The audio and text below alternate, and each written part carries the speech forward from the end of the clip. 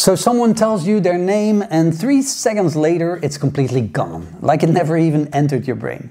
But you remember their job, their dog's breed, where they went on vacation. Look, this isn't about having a bad memory. Your brain is actively deleting names to focus on something it thinks is more important. So today we're exposing why your brain treats names like spam emails. I'll show you what your brain prioritizes instead of names, why names are literally the hardest thing for your brain to remember, and there's this embarrassing truth about attractive people and names that actually makes perfect sense. Plus I'll give you the weird hack that increases name recall by 80%. Let's get into it. So last week at a networking event, this woman goes, "Gregory, I just met that guy 5 minutes ago. We talked for 10 minutes and I know he's a pediatrician from Amsterdam with twin daughters who play violin, but his name, it's gone.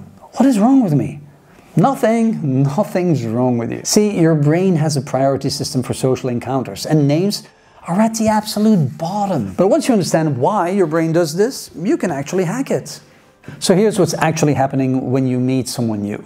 Researchers at NYU and Harvard found that your amygdala and posterior cingulate cortex, well, these are your social evaluation centers, they're working overtime. They're assessing value. Is this person important to me? Could they help me? Should I invest energy here? And while your brain is doing all these complex social calculations, it's using up most of your working memory. Think about it like your phone trying to download a huge file while you're streaming video, right? Something's gotta give. Now, Princeton researchers Willis and Todorov in 2006 found that we form impressions in as little as 1/10 of a second. 1/10 of a second!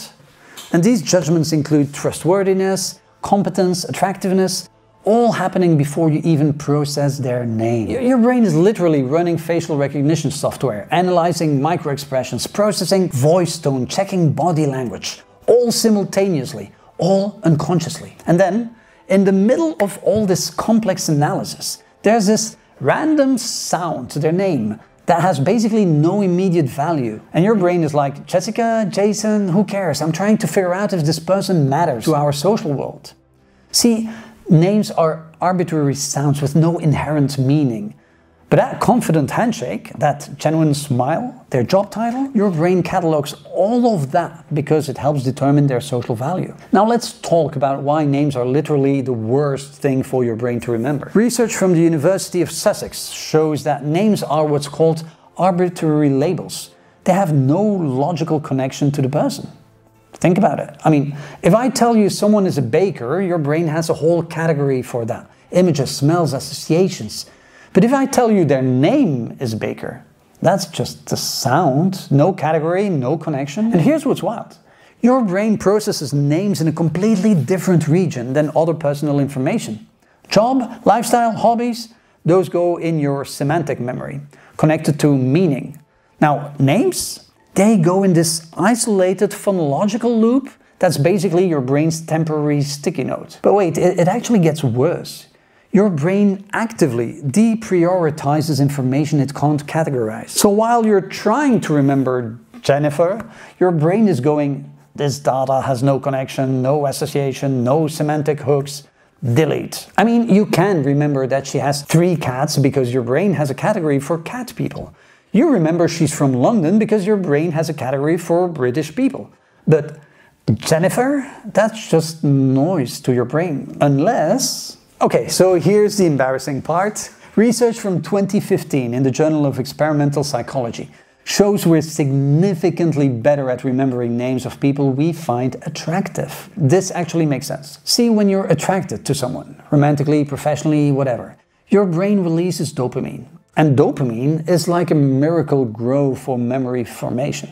It literally strengthens neural connections. But here's what's really happening. Attraction makes your brain assign higher value to that person. Instead of, are they useful? Your brain decides, yes, they are definitely useful. And suddenly, their name has value. Think about celebrities. You remember their names, right? That's because your brain has categorized them as valuable. They've passed a relevance threshold. And this is why you always remember your boss's name, but forget the interns.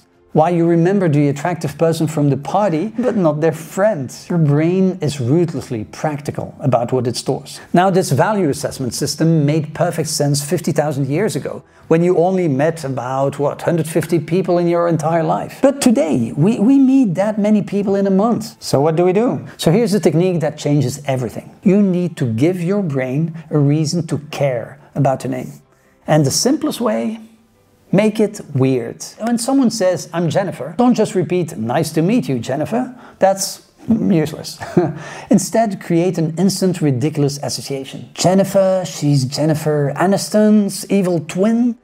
Bob, he's SpongeBob's depressed uncle. I know it sounds stupid, but a 2019 study from the University of York showed that bizarre associations increase name recall by up to 80%. 80%. Your brain loves weird. Weird means interesting. Interesting means worth remembering. But here's a real hack. Tell your brain why you need to remember this person before you meet them. This person could be important for my project. They might become a friend. I'll see them every week. See, when your brain knows there's future relevance, it pays attention differently. Instead of doing threat assessment, it does relationship building.